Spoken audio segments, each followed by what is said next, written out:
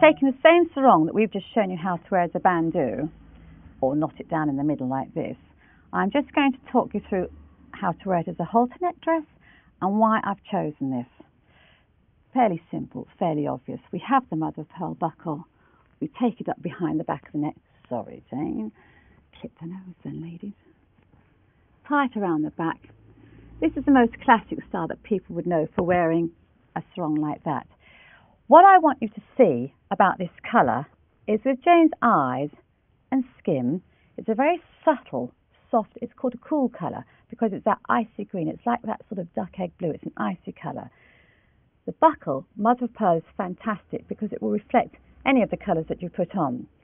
To accessorise it, because the beauty is in the design of the sarong and the pattern and the border, what we're going to do is something very simple. A multi-strand, a long-stranded necklace. It's going to pick up the silver in the buckle and wrap it around once, twice, 3 times, because we don't want to affect the line of the halter neck shape.